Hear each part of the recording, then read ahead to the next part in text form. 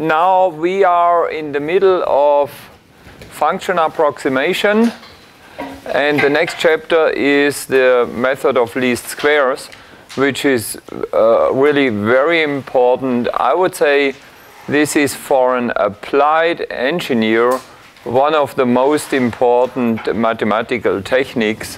This is something you really can use in almost all applications, because this is the tool for approximating functions given data points. And we will look at this today. And we start with an application. I mean, this is one of thousands of examples where you can use least squares. And this is an application where we used it in our RoboCup project. Oh, this was, I would say, about 4 years ago. What is RoboCup? I mean, this is little robots that play soccer. I mean, we built such a robot for the middle-sized league. May I show you some videos? Maybe look. Oh no, they. Sorry. Okay, so then we start immediately with this video. This is at the German Open 2008 in Paderborn, and this is our robot. That was, as you can see, it's the goalie. Together with the team of University Ulm, we played there, and you see how it follows the movements of the ball. And this is in the game against University Eindhoven.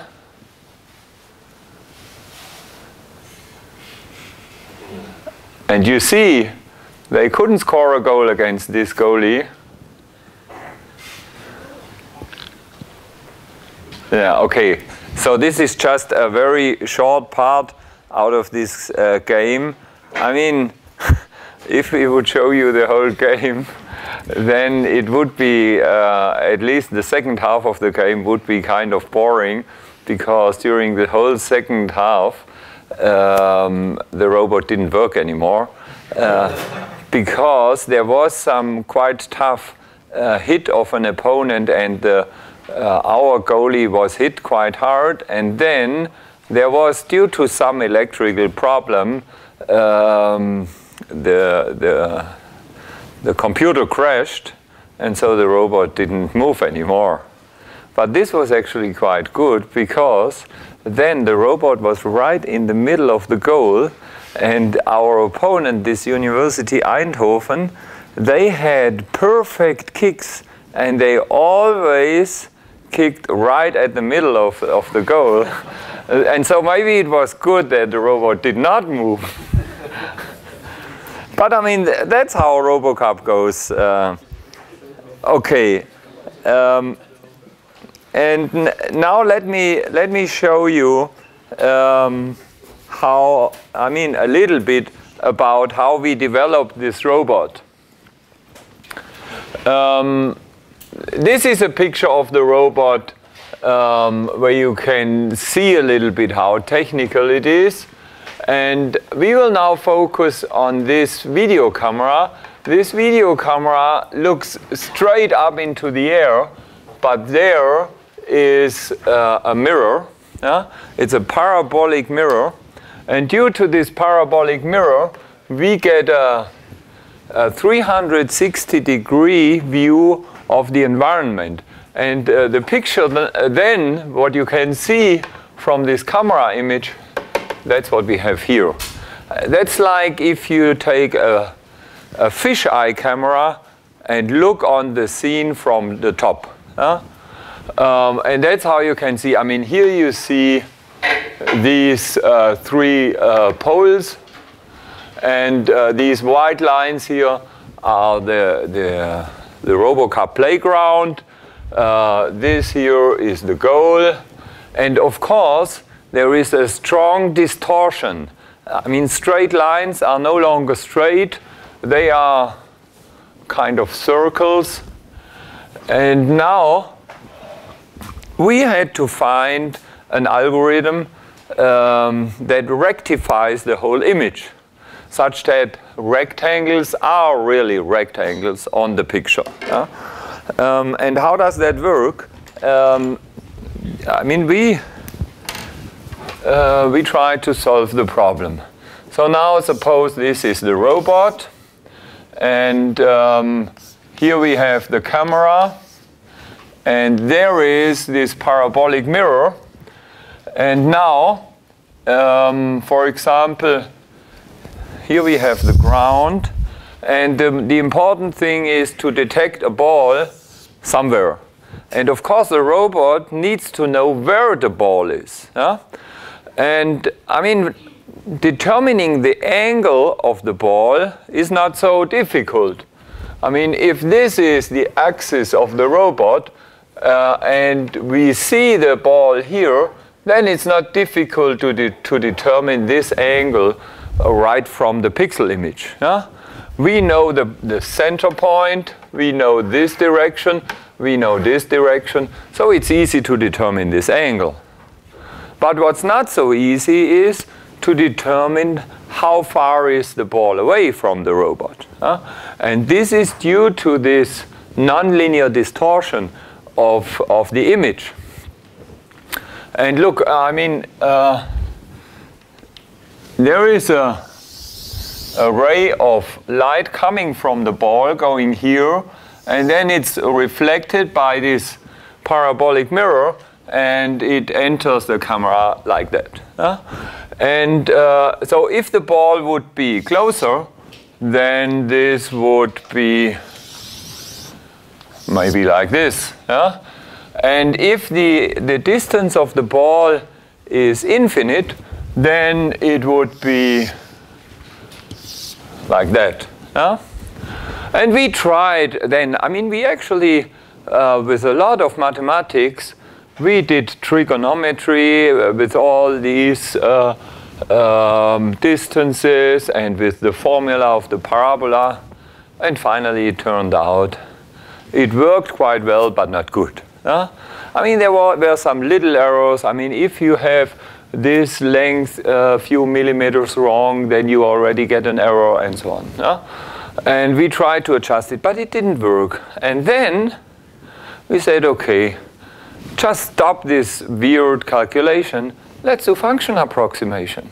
We approximated a function. And then we didn't have to look at all at these technical details of this machine here. I mean, what do we want? We want to have a mapping that maps us from pixels on our image. Look, it's not hard to compute the distance from the center of the picture, from the camera, to the ball in pixels. I mean, that can be done just by easy image processing. So we know the distance of the ball on our non-rectified picture in pixels. That's what we know here. And now we want to map this pixel distance onto a millimeter distance in the real world. We need such a function. And this function, I can show you. This is the function. It looks like that. We want to determine this function. And now what we did is we collected some points here and then approximated a function through these points, and everything was perfect. Now, where do we get these points from? Let me see. Yeah. We did the following. On the ground, we put some white marks. One here, then I don't know the distance, what it was. Every 20 centimeters, there was a little, actually a little white mark.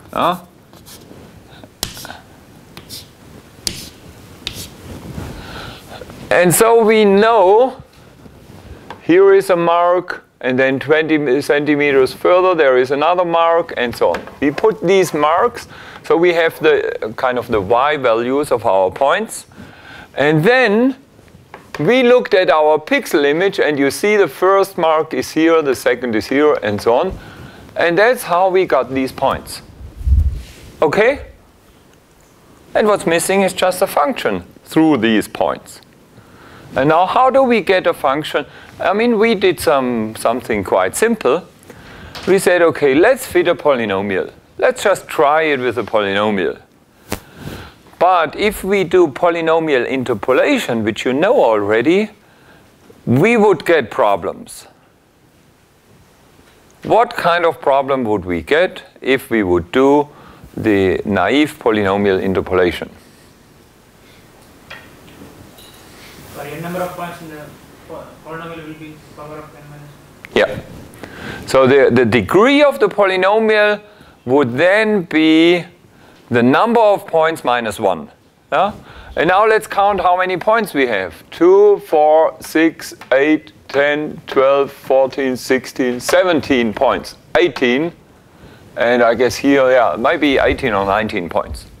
So the degree of the polynomial would be 17 or 18. And that's too high. That's too high.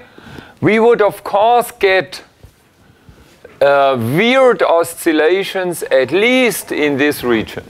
Definitely. We would have bad oscillations around here. Huh? Okay. So now we said, okay, let's fit a polynomial of smaller degree through these points. I mean, we could actually have tried it with splines. Yeah, that might be interesting to do it with splines, but we didn't do it. I can't tell you how the result would look like. What we did is we fitted a polynomial of degree 6 through these points. But now, I mean, if you would try to do it with the polynomial interpolation mechanism, it wouldn't work. Why wouldn't it work?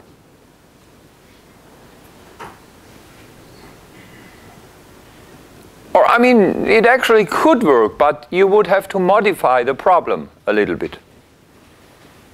What would you do?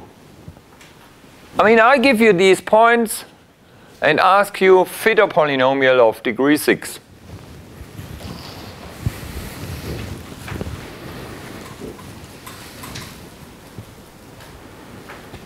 We have to delete some points. Yeah, that's a good idea. Why not? You just delete points. Huh?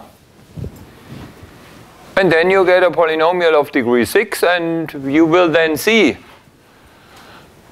It may happen that, I mean, if you would delete these 2 points, you may get something like that, which is not too good. Huh? But you could at least try. I mean, at least you could give it a try, and you would see what happens. But why would you need to delete points? Why don't you try it to use all the points? What would happen? The error will increase. Excuse me? The error will increase. The error will increase if you use all points? No. You would get an even more severe problem. You get an overdetermined system. Yes. Yes. You would get an overdetermined system. Huh? So you would have 19 equations for 7 unknowns. And we do not know yet how to solve overdetermined systems. Actually, it is impossible to solve an overdetermined system in the general case. So if all the equations are linearly independent, then it is impossible. Then it is impossible to solve such an overdetermined system.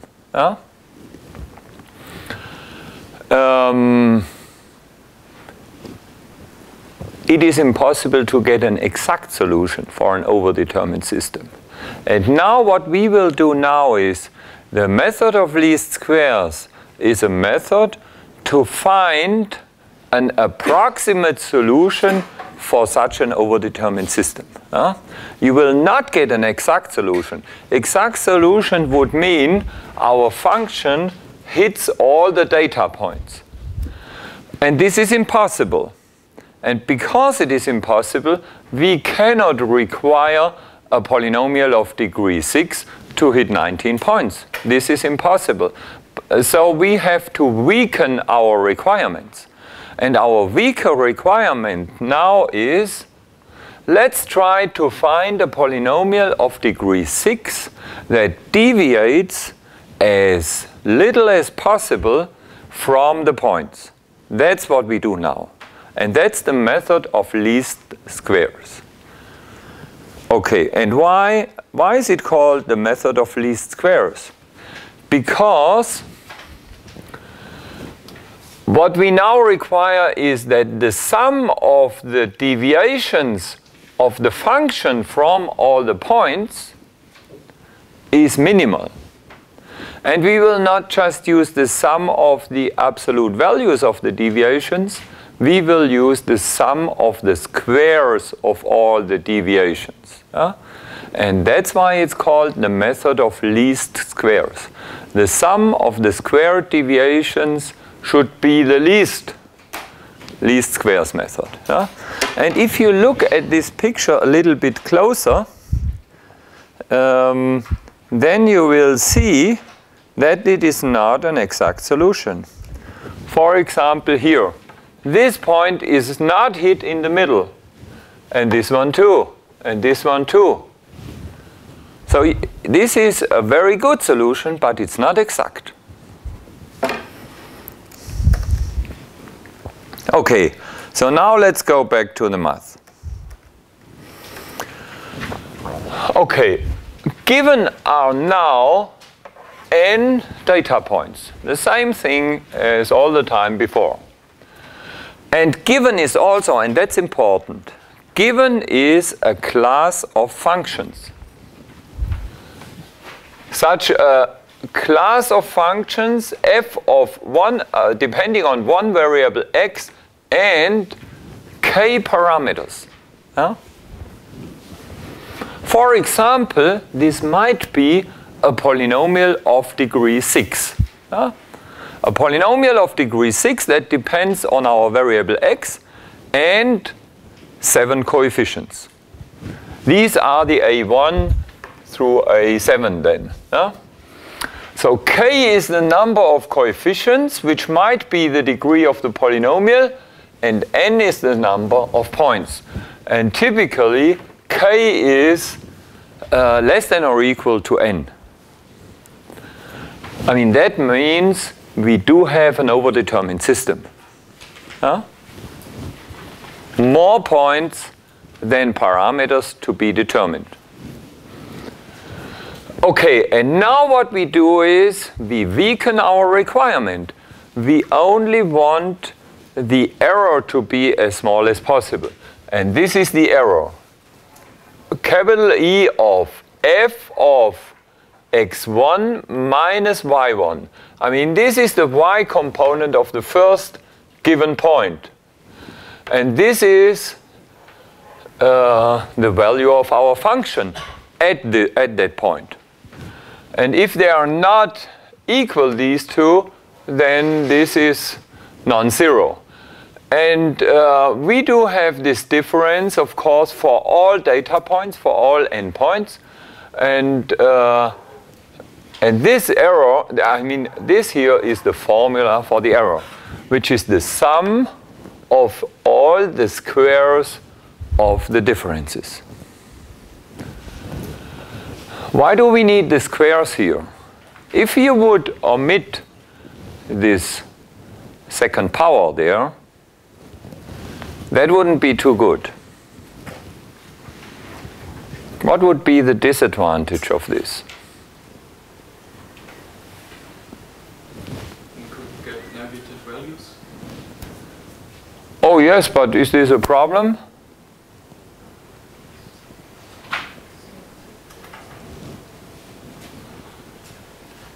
I mean, an error could be negative. Why not? Can be positive, can be negative. But negative value would decrease the error in the sum. But if I have two negative values, they sum, and then it would be a large negative error, wouldn't it? Yes, but if I have positive and negative errors, okay. Zero. Yeah. It might be zero. Yeah. If you have positive and negative errors, they might cancel out each other, and at the end, you would have an error equal to 0. Example. Let's look at an example.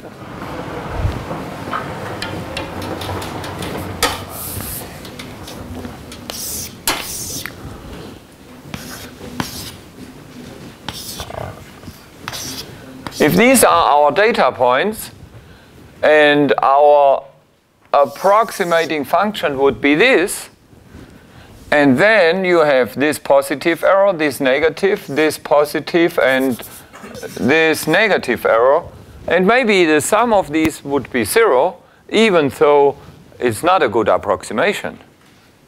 And therefore, we should either use the absolute values of these distances or the squares. And what we do is we use the squares. I mean, there are methods that use the absolute values and not the squares, but they are mathematically more difficult. Why? Because the absolute value is not nice at all here. Why is it not nice? Look, if we have x here, and now the absolute value is this function. This is the absolute value of x. Okay, and x squared is, I mean, this looks like that. This is x squared. And now the problem is right here, because the absolute value is not differentiable in the origin. And that's actually what we need. We need this function to be differentiable in the origin, because right now we will differentiate this error function, and this is not possible with the absolute value, and that's why we don't like it. Huh? I mean, that's a really pragmatic approach, but that's quite often in mathematics. I mean, if we can't solve something, we will try it otherwise. And that's what we do here. Okay, so we use the square here. This is our error function. And now our function f of xi has such a type. F of x and the parameters. And now we simplify the whole thing. I mean, this might be something very general. And now we restrict ourselves to functions which are linear combinations of basis functions. That's very important. Look, now our function has to be a sum of k basis functions, each one with its associated coefficient. Why do we do this? Because these coefficients appear linearly in the function. And that's very important, because only in this case will we get a linear system of equations. If this system of equations would be nonlinear, we would have a hard time. Okay, so we just take such a type of function. But what's very important is, I mean, this is called linear approximation, but what we have at the end needs not to be a linear function. It may be a polynomial of degree 6. These basis functions may be trigonometric. It may be whatever. That doesn't matter. You can have arbitrary nonlinear functions. What's important is that these coefficients appear linearly. It's not allowed to have them in the exponent of something or whatever. Okay, and now with this ansatz for our function f, now what is our goal? Our goal is to determine these coefficients. These coefficients, a1 through ak, these are again our unknowns. We want to determine these coefficients and now it's important, such that this error function is minimal. We want to minimize this error function. Okay, now we will apply the procedure we know from multidimensional analysis. I mean, even though this function f only has one variable, but actually these are our variables, the coefficients. And we have many coefficients, so now we are in high dimensional analysis. So we take the first derivative of this error function. I mean, actually here we have it. This is now our error function. Now we take all the first partial derivatives of this error function with respect to a1, a2, and so on. That's what we have here. Partial derivative with respect to any of these variables aj. And yeah, now let's go back here. Yeah, look. Actually here we have a double sum. This is a sum, and here again we have a sum over from j equal 1 to k over these terms. And oh, it's sorry, the name of this running index is called L. Sum over L equal 1 to k AL FL of xi minus yi times fj of xi. Oh yeah, sorry. This is already the first derivative. So what we had before was a square here, and this was missing. So let's, yeah. So what we have before we take the derivative is, we don't have this 2, we don't have this guy, we have the 2. And now the first derivative is the 2. The 2 goes down here. Yeah, because, I mean, this is a square term, so the outer derivative, we get the 2 down here. And then we have to take the inner derivative of this term. This is the derivative of a sum of such terms with respect to aj. Derivative with respect to aj. Where does aj occur? It occurs, of course, in this sum. The jth term in this sum is the relevant term. All the other terms will be 0 when we derive them with respect to aj. So there is only one term remaining, which is the one for L equals j. And now then the derivative is just fj of xi. And that's what we get here.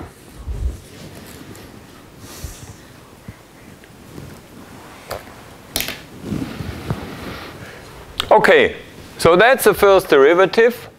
And this is actually not one equation. It is k equations. I mean, we do this for j equal 1 to k. Look here. So we get k equations for k unknowns. And now you see that we have done the right thing, because we get a linear system with a square matrix. K unknowns, k equations. Was there a question? Yeah, I don't get the partial derivative. I think there's an a missing. Could it be? No. Okay. Then I don't know where the a is going. Okay, this a? Yeah. Yeah, it's Here. Yeah. Yeah. Look, if you derive x times the sine of a with respect to x, this is, of course, the sine of a. And now what we have is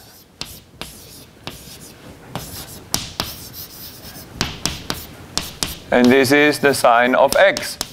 So where is the a? It's just gone.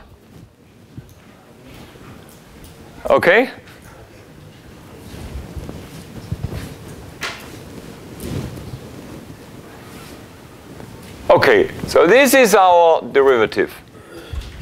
These are our k derivatives. And now, in order to find a minimum, we have to set all these derivatives equal to 0. All these have to be 0. Okay, so we set this right-hand side equal to 0, and we already bring this negative part to the right-hand side here. So this negative part is, this is outside this sum. So it's the sum over a equal 1 to n of yi times fj of xi. Okay? That's the right-hand side. And all the rest here is on the left-hand side. I mean, from this times that, you get this product. Okay so far?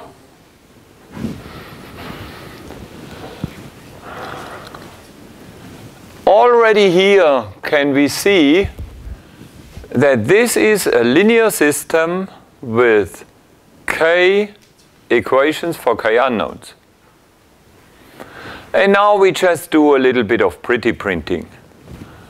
And then it looks nicer. What we do is, first step is we exchange the order of these two sums. Huh? For finite sums, this is no problem. If you have infinite sums, two infinite sums, you have to be careful when you exchange the order. But in finite sums, it's no problem. Okay, so we exchange these two sums. And then the sum over I now is the inner sum. And because it's a sum over I, we can, of course, draw a L before the sum. Because it does not depend on I. It depends on L, and that's why we cannot draw it out here. And these two terms, this term and this term, both depend on I. That's why they have to stay inside here. Okay, the right-hand side is unchanged. And now, if we look at this sum here, this whole sum is just a matrix element. What we immediately see, don't you? Why is this a matrix element? Or, I mean, why can we call this matrix element? Because it's AJL. Sorry. Thank you for this answer. Of course, I mean, it's written on the slide. It's HAL. Of course. But my question is, why is this HAL? Why can we say this whole sum, and look, there are so many indices. Why is this a matrix element? Why isn't it a IJL? Why don't we use 3 indices? And if we would have 3 indices, it would not be a matrix element. Then it would be an element of a 3-dimensional tensor. Why is it a matrix element?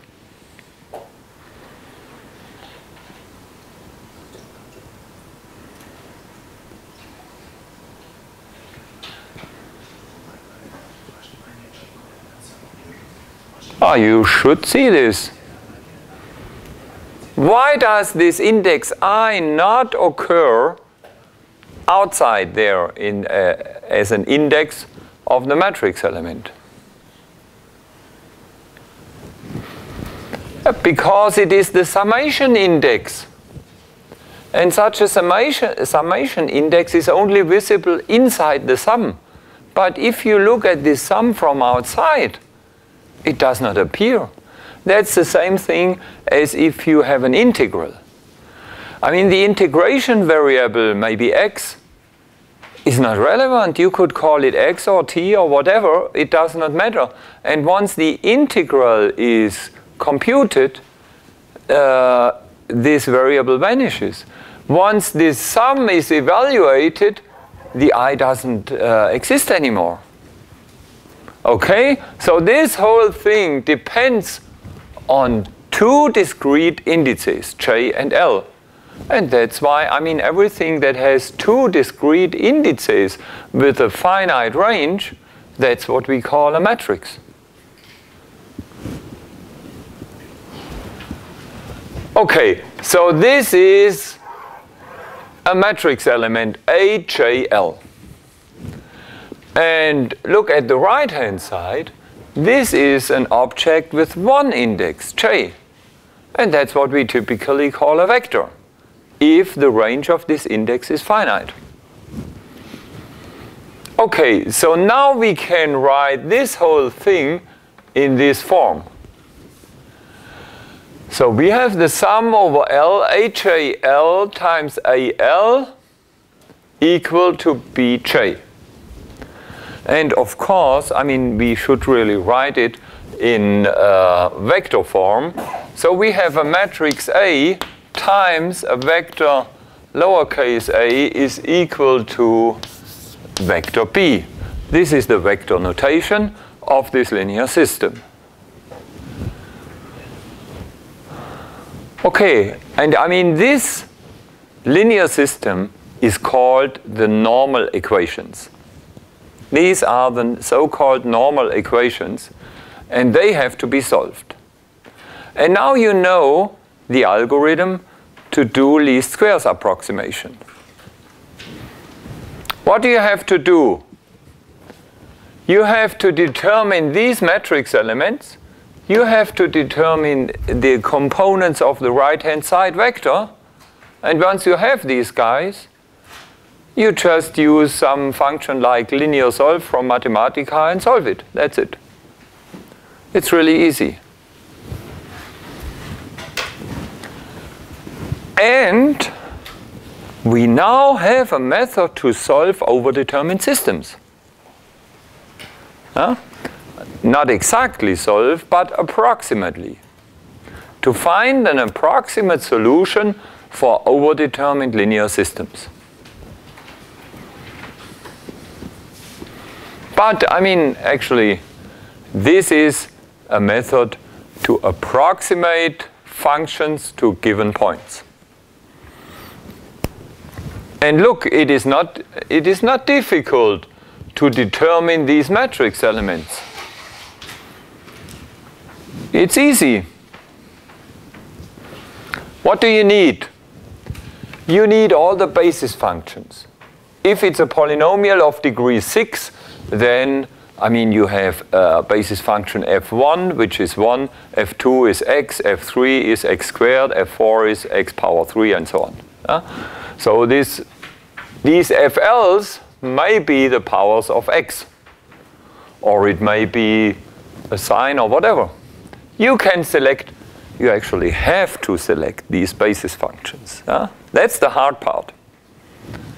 You have to select these basis functions, but once you have selected them, then you know them. And of course you have to know the data points, these xi, but I mean they are given. And here for the right-hand side, again, you need the basis functions, you need the x components of your data points, and you need the y components of the data points. So this is easy. And actually, if you write this, I have a nice little Mathematica program for doing this. It is 3 or 4 lines. It's really easy. I mean, you can directly write this HAL is equal to this. And in Octave it's similar. Okay. Now let's do it. Before we go back to our RoboCup example, let's do it, let's apply it manually to an extremely simple example. So we want to determine these 3 functions of a quadratic polynomial, of a parabola, given these 4 points. And you see it is overdetermined. 3 coefficients, but 4 points. And I mean, here you see the solution. These are the points. And this is the best parabola through these points. Okay. This is our linear system to be solved. This is the equation to determine our matrix elements HAL. And this is for the right-hand side components. And this is the matrix. Look, this guy here is A11. Oops. This is A11. A11 is you take F1 times F1. First basis function times itself. First basis function is x squared. X squared times x squared is x power 4. Okay, so we have the sum over I of xi fourth power. Okay, and here we have A1, 2. So this is F1 times F2. X squared times x, which is x power 3. So we have the sum over all third powers of the xi. And so on. That's how we get this matrix. But now please, if there is such a problem in the exam, don't start calculating always this matrix and say, okay, Professor Erdl said A11 always is the sum of the fourth powers of the points. It's only in this example where we use this polynomial. Okay. And now we take all these x values here, 0, 2, 3, and 4, and that's why we get this matrix. And now with the right-hand sides, we get F1, which is x squared, F2, which is x, and F3, which is 1 here, times the y values. Okay, and then we use these values from above, and we get this vector. And now we have the linear system, and this is the solution. I mean, you can easily check that this is the correct solution. And if we draw the solution, that's the parabola.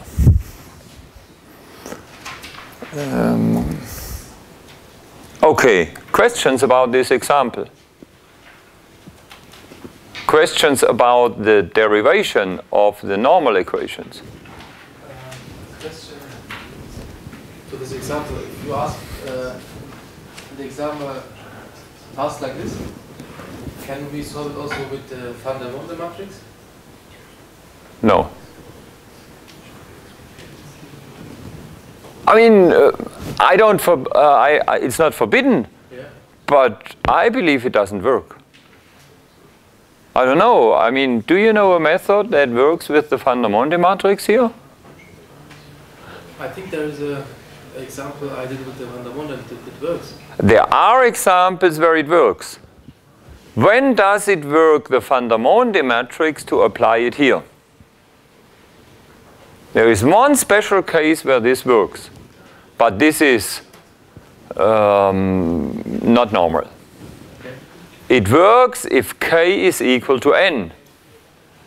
The number of basis functions is equal to the number of points, because then you get a square matrix, and then you can, of course, apply polynomial interpolation. Sorry, no, it's even more special. It only works if k is equal to n and if your function is a polynomial. But if you have something else, some other basis functions, then please don't use the van der Waals matrix. So I would not recommend to try this here.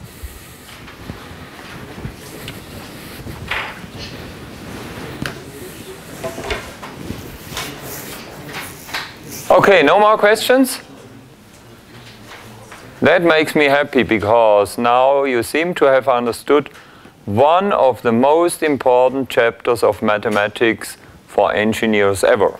At least, I mean, that was for me one of the most impressive and most important things in math at all for engineers.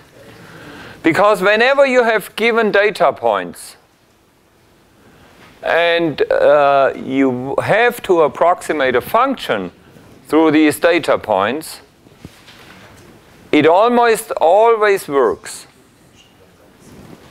You can apply it almost always.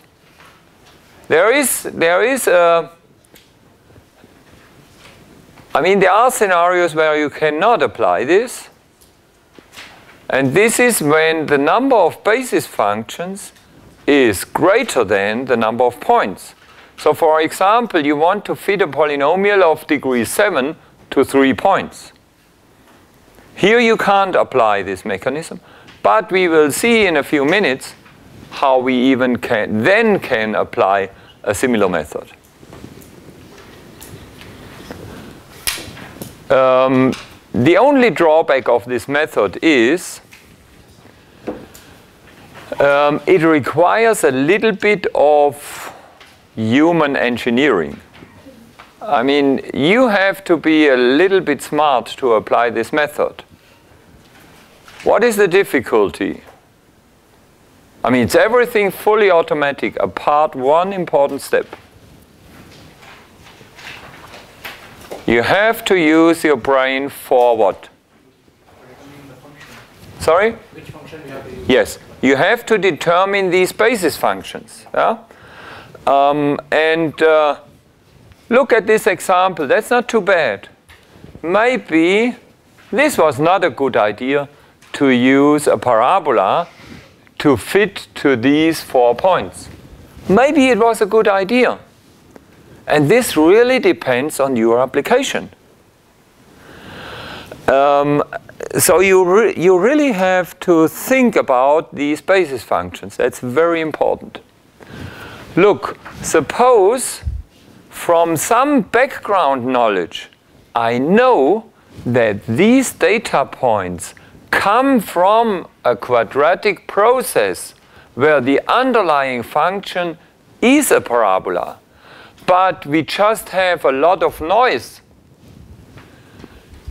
If there is this knowledge, the data come from a parabola with some Gaussian noise on it, or some other noise, then please use a parabola to fit here. If there is this knowledge, please apply this knowledge. Do not ignore. Whenever you have prior knowledge about the source of the data, you have to apply this knowledge, otherwise the result would not be good enough. But if there is no such knowledge, then the problem is harder. If there is no prior knowledge, and you're given just the points, then assuming this should be a parabola would be ad hoc entering some knowledge. You see, if you know nothing about the source of the data, the problem is hard. I mean, this may be a quadratic process with some noise, but it may be a different process with no noise.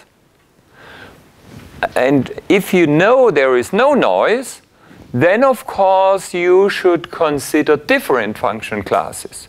Function classes that are powerful enough to exactly hit these points. I mean, then you could say, okay, we've given 4 points. Let's try it with a polynomial of degree 3. And then you would exactly hit all the points. But that might produce oscillations which are not so nice. Okay, but so much for now. We have solved this tiny little problem manually. And now let's go back to the RoboCup application. I mean, you know already everything. I mean, yeah. What should I tell you about this? Now you know how to solve it. Huh? You're given 18 points, and you're looking for 7 parameters of a polynomial of degree 6. And here you have the polynomial. These are the coefficients which are the result of the normal equations. Oh yes, and now, once we have this polynomial, we know the correct distances of these objects, and not only for the ball, for every object we see on the ground. And so now we can rectify our images. And here you see, this is an original image. I mean, this is after the Kenny edge detection. Yeah? So we already run image processing algorithms. We extracted the edges. These are the white lines on the playground. And you see, these are like circles. And now we apply this formula, and that's what we get. And it really looks nice, doesn't it? So we really have straight lines here. We have a right angle here and here. So that's the rectified picture. Okay. So, I mean, isn't it surprising that we can do this rectification with such a simple function approximation mechanism? Okay, yeah, but now we come back to mathematics. Of course, we want to know whether these normal equations are solvable first and whether they have a unique solution. Now, what do you know from Gilbert-Strang? I mean, we are talking about solving linear systems. We know that our coefficient matrix is a square matrix. Now, what do you know about this? Is there always a unique solution? Non-singular. When it's non-singular. Yes, when the matrix is non-singular. Yeah? So we have to make sure that this matrix is non-singular. Yeah?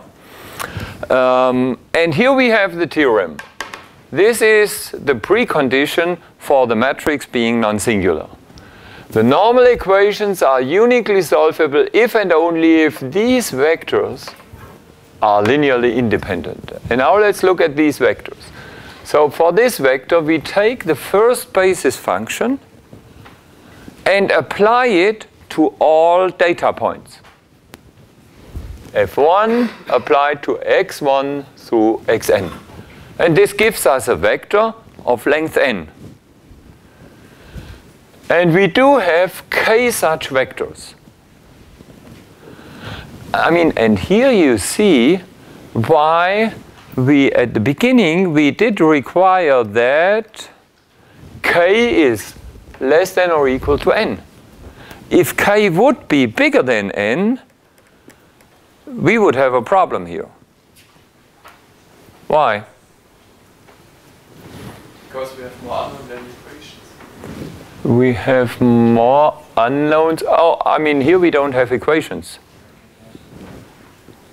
Why do we have a problem here? If k would be equal to n plus 1, for example. It wouldn't be a square matrix. You mean the matrix you form out of all these vectors? It wouldn't be a square matrix. Yes, but here it also wouldn't be a square matrix. If k is less than n, only if k is equal to n is a square matrix.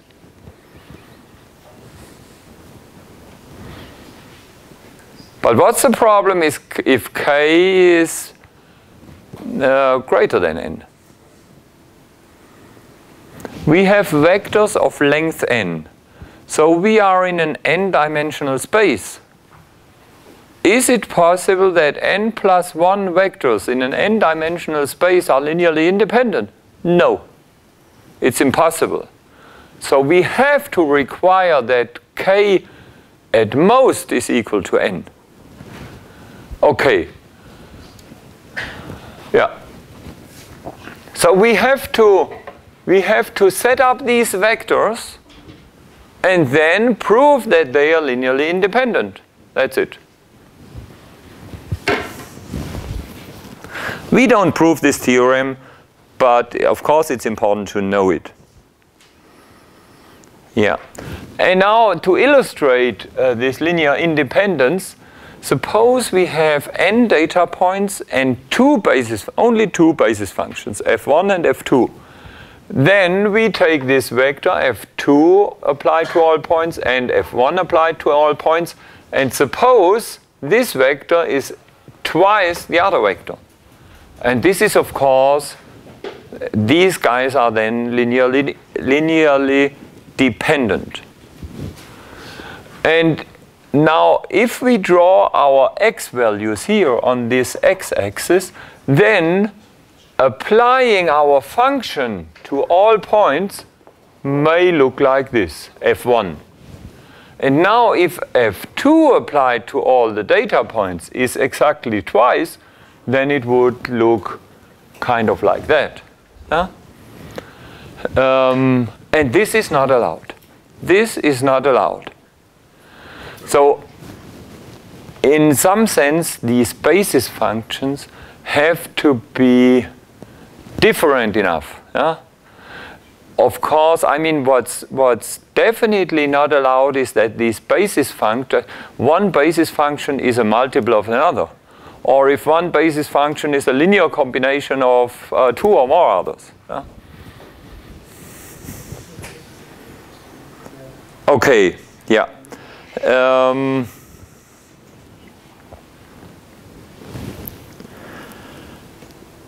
Yeah. Okay. Due to time reasons, I don't give you this proof now. So we will just omit this proof. It is not difficult. With this linear algebra knowledge we have, it is quite simple to understand this proof. Yeah. And also let's look at this example. This is an example. It's actually the example we had before. We go back to this little example we had. You know, we had given these 4 points. We had given these basis functions. We have 3 basis functions. And now we prove that this theorem is applicable. That means these vectors of all these basis functions have to be linearly independent. That's what we show now. So we apply f1 to all 4 data points, and f1 is the square. So we have 0 squared, 2 squared, 3 squared, and 4 squared. And now f2 is x. So these are just the x values, 0, 2, 3, 4. And f3 is equal to 1. So this is the vector, sorry you can't see it, the vector of all ones. And now we have to show that these 3 vectors are linearly independent. 3 vectors are linearly independent if the only multiples of such a linear combination that solve this equation equals 0 are zeros. So we have to prove that A, B, and C have to be 0. And then we have shown the vectors are linearly independent. Now to see that C is equal to 0 is easy. Look at the first equation. The first equation just reads C equals 0. Okay, so we know that C is equal to 0. So we can set C equals 0 and we get this new equation here. And I mean, I would actually like to say you immediately see that the only solution is A and B equals 0. Why?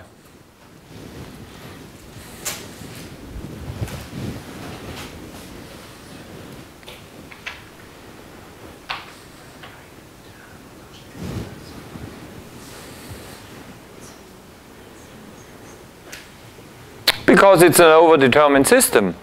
We have 3 equations for 2 unknowns. And in such a case, there can only be a unique solution, there can only be a solution if at least 2 of these, if these 3 equations are linearly dependent. So these 3 equations, this one, and this one, have to be linearly dependent, and that's easy to see that they are not linearly dependent. Okay, yeah. Now let's look at a special case. Should we look at this?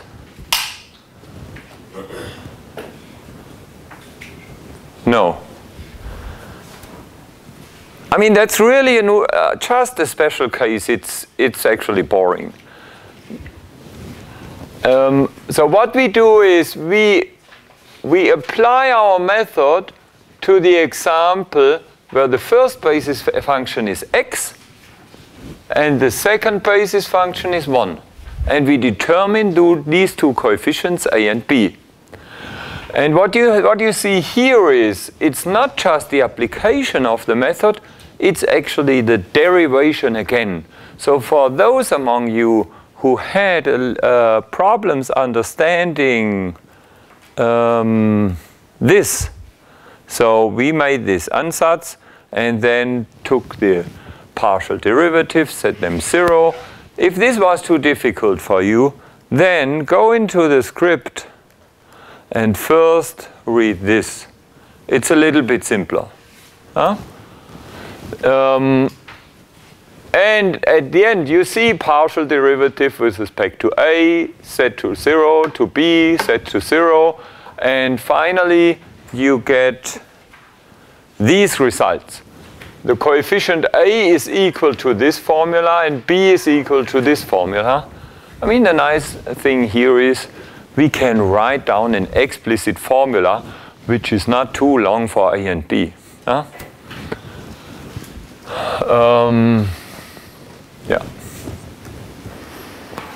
Okay, we will now look at this, which is the statistical justification of our method. At the beginning, look, how did we start? We started with a task like that. Given our data points, we want to have a function which approximates the data points as good as possible.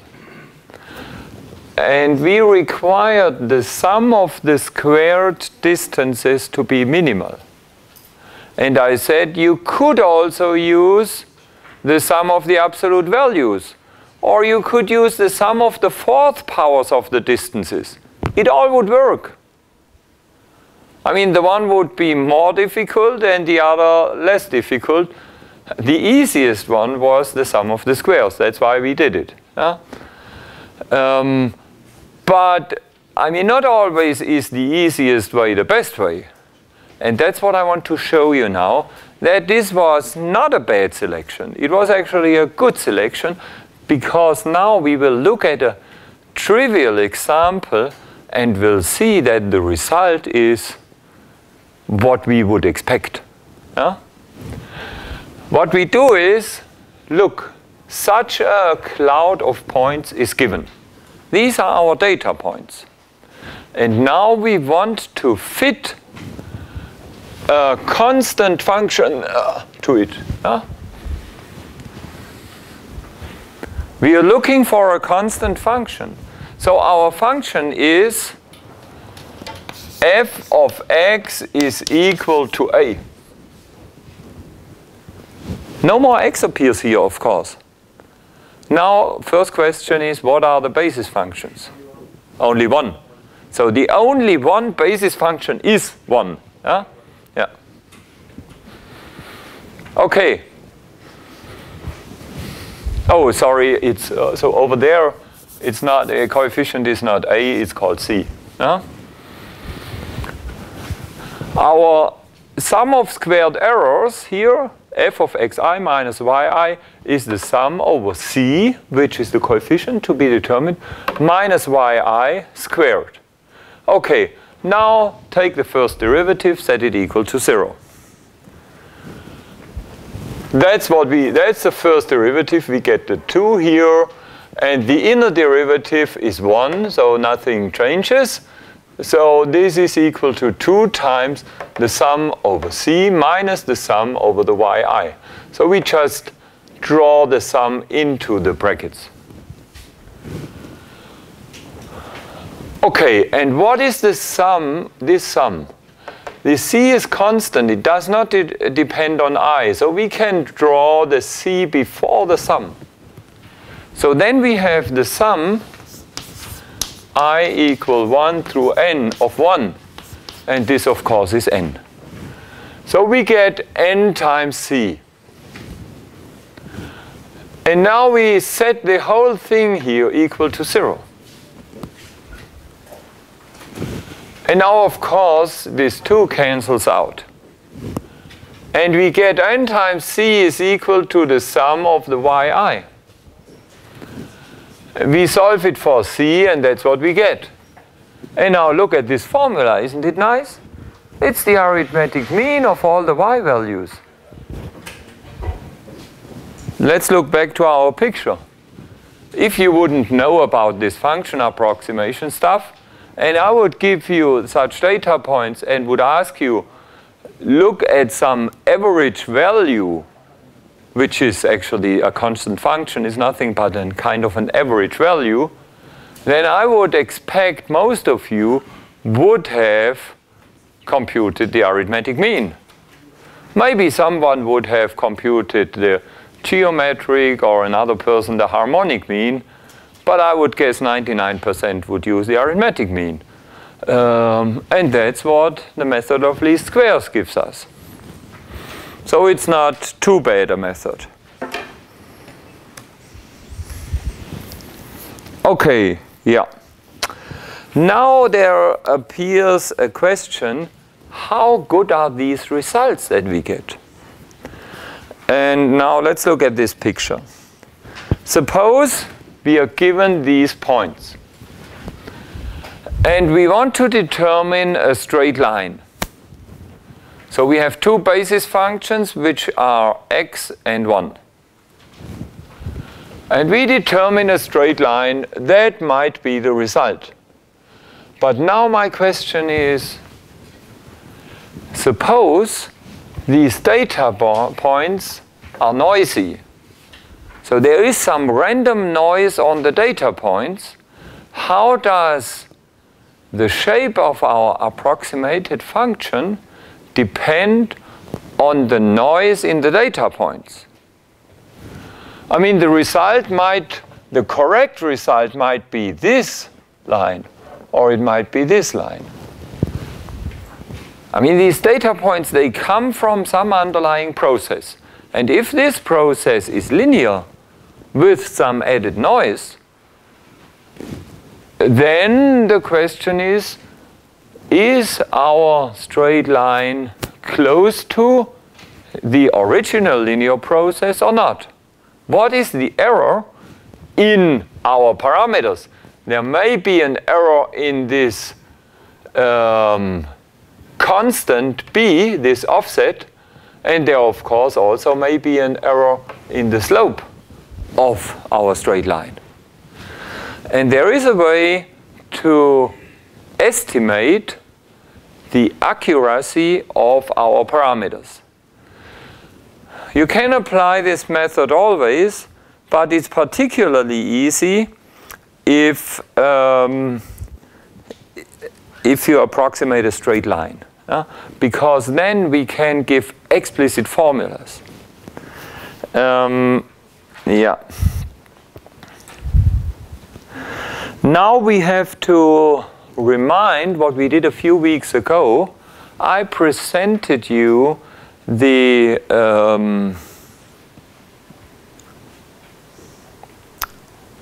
error propagation formula. Do you remember?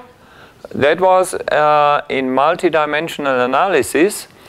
There is a formula for the total differential, and an application of this formula leads us to the error propagation law. And this is the law of error propagation. We assume that there are some, let's look at the data points. We assume that in these data points there are some errors, but only errors in the y direction. So each one of these points would have such an error bar.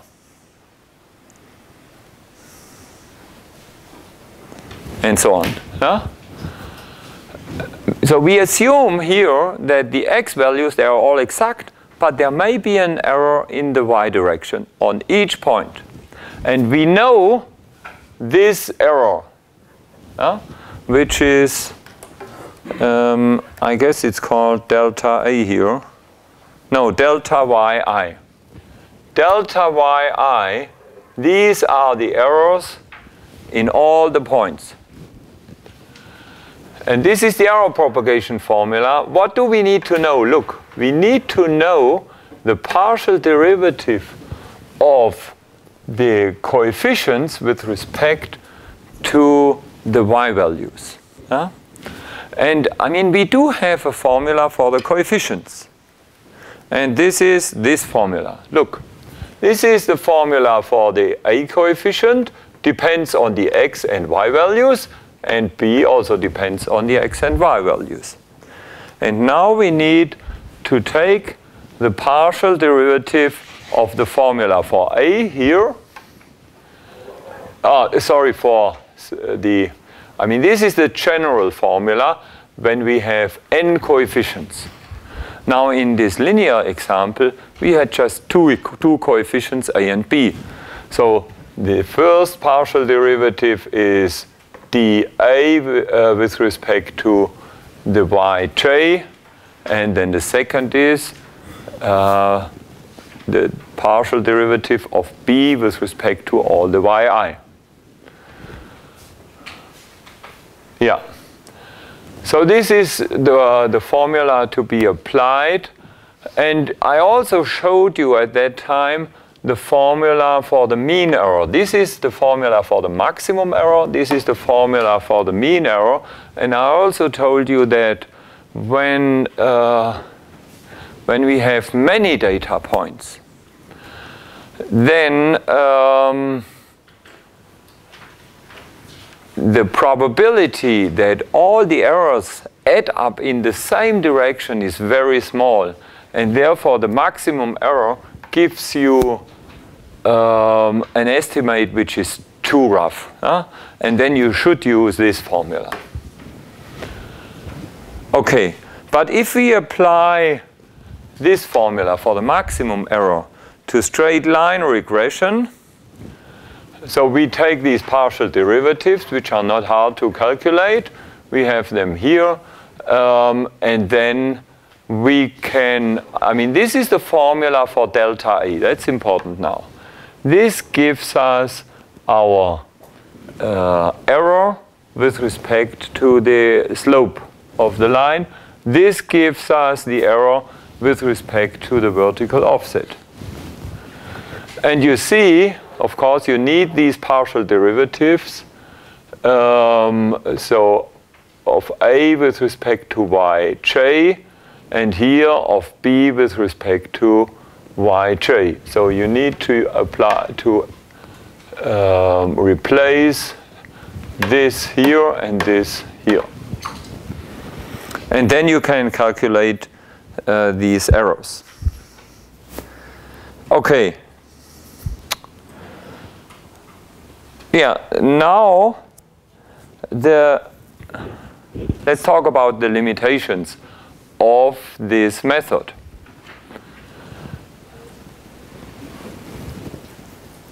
We can only apply least squares if our coefficients appear linearly. We cannot apply it for such a task. Look, suppose we are looking for a function v depending on the variable u with these unknown coefficients c and d. Because this coefficient d appears in the exponent. I mean, you could do the whole derivation. But what would be the problem? Where would you get a problem? I mean, you can, it's no problem to calculate the partial derivative of something like that. You can set it equal to 0. You can solve the system with k equations for k unknowns, and then you're finished. But now I cheated. Where did I cheat? It won't be solvable because it wouldn't be a matrix then. Like you said, it should be vectors. Yes, you're right. I mean, it wouldn't be a matrix. The problem is you wouldn't get linear equations. Yeah? You would get k equations for k unknowns, but they would be nonlinear. Have you ever at school solved 3 nonlinear equations with 3 unknowns? Maybe. But this is possible only in very, very, very special cases. Huh? And normally it is very hard, at least symbolically. You could then try numerically, and in some cases this works well.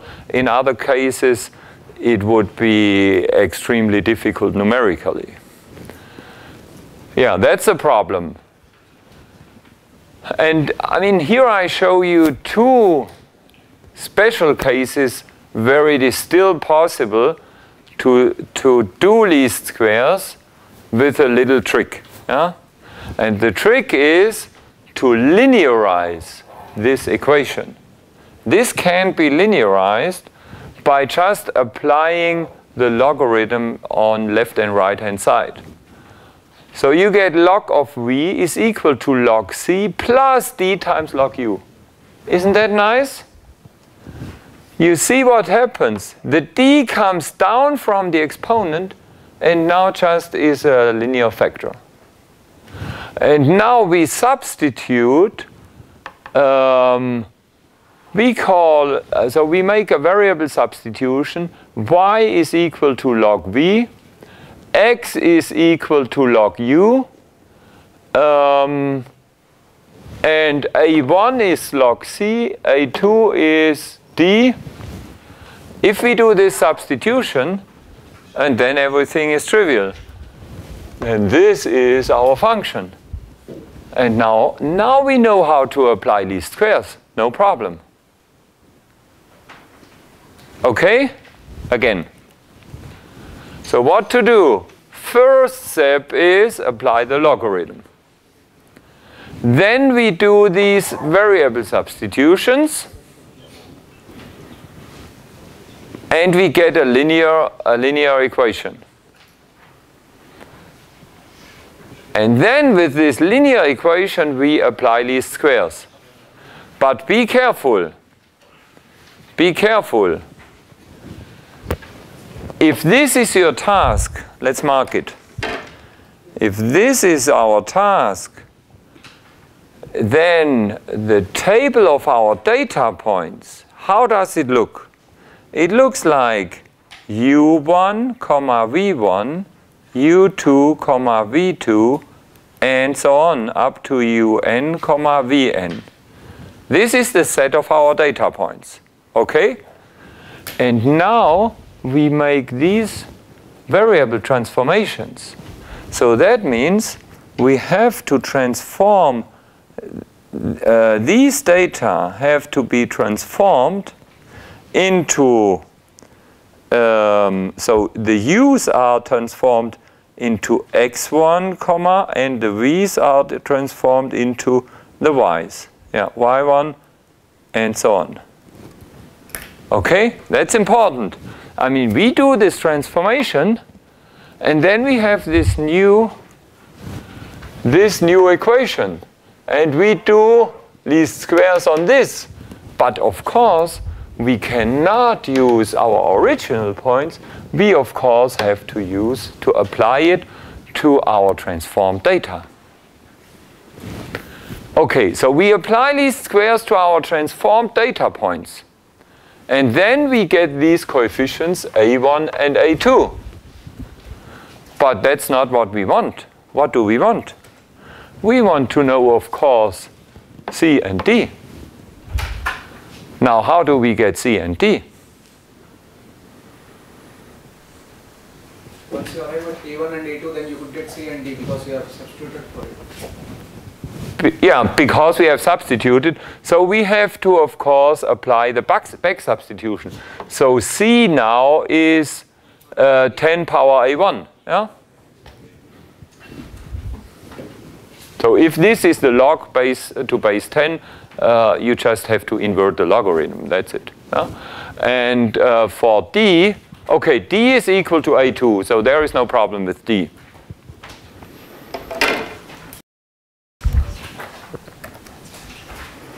Okay, here is another example where this trick works. I mean, here we apply the natural logarithm on left and right.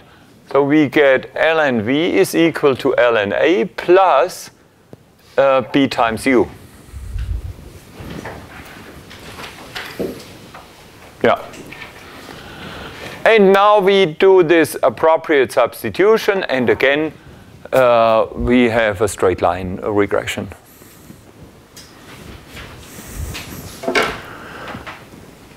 These are 2 out of a few cases where such a trick works. If you have a function like sin x, then also we could substitute sin x is equal to a and then solve the equations, right? It would be linear then.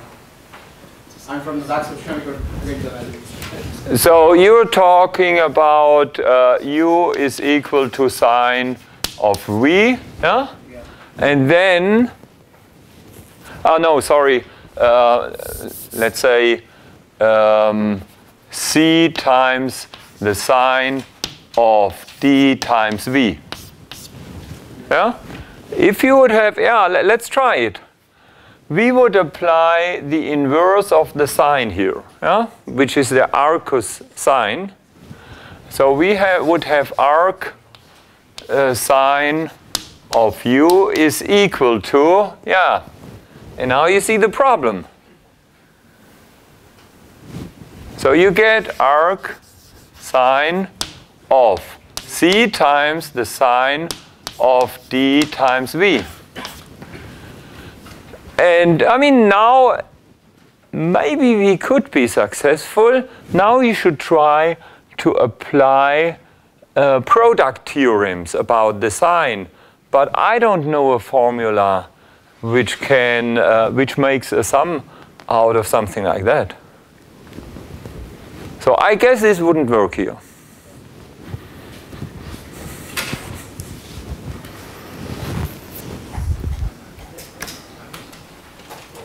Okay, yeah.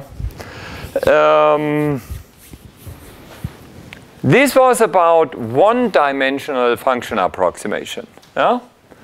So we are just talking about such a one-dimensional axis x.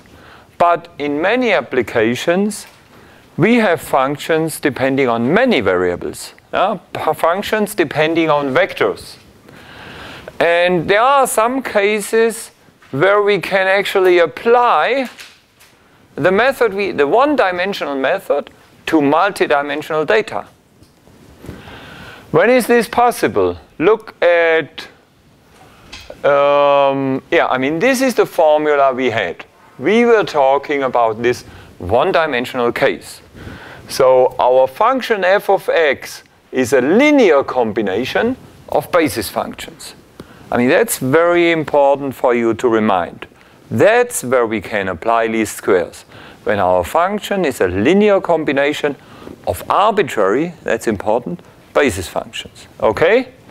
And of course, we can write this here as the vector A transposed. So you have a row vector here now. The transposed column vector A is a row vector times this column vector f of x.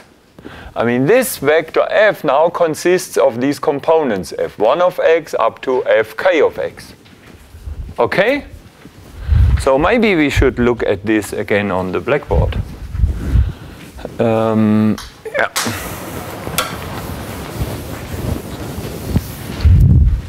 So we have a1 through ak times f1 of x to fk of x. That's what we have here. Okay? And now, suppose this x, I mean the x here is just a number on this real axis. Now suppose this x is a vector, and f1 is a function mapping such a vector onto a number. So it doesn't matter whether we input a vector here into f1 or whether we input a number. So this is just trivial to apply it to vectors.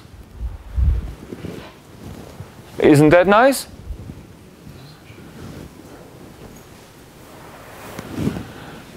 And it's even simpler if this function here is just the vector x.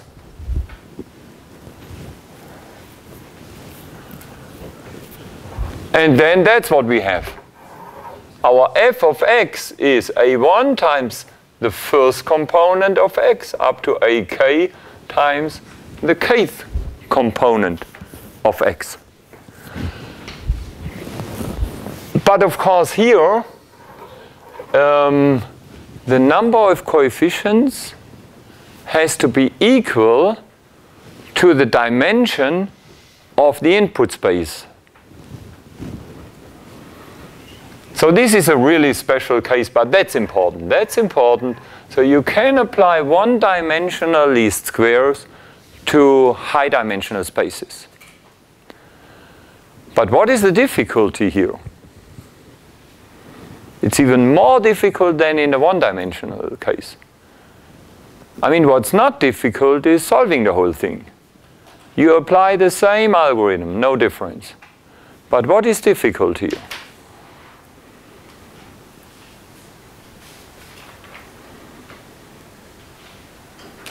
It is difficult to find these basis functions. Because the basis functions, they have to be functions of many variables. Now suppose we have k equal 4. Or, no, let me see. Yeah, I mean the dimension of these vectors here. This dimension of the space. Oh, that's a number we didn't have before. But suppose x vector, such an x vector is equal to x1 through xm. Okay?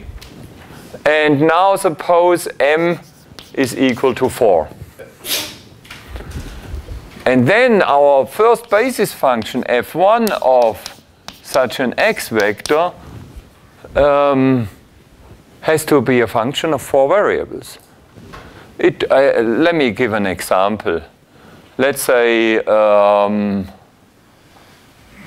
x1 plus square root of x2 plus the sine of x3 times x4. So you have to have an idea about many such basis functions And this is not really trivial. Okay? And there is a whole business. There is a whole business of finding such types of basis functions. And this is getting really difficult. Why is it getting really difficult? Why is this really difficult? Not because there are many variables here. Why is this really difficult?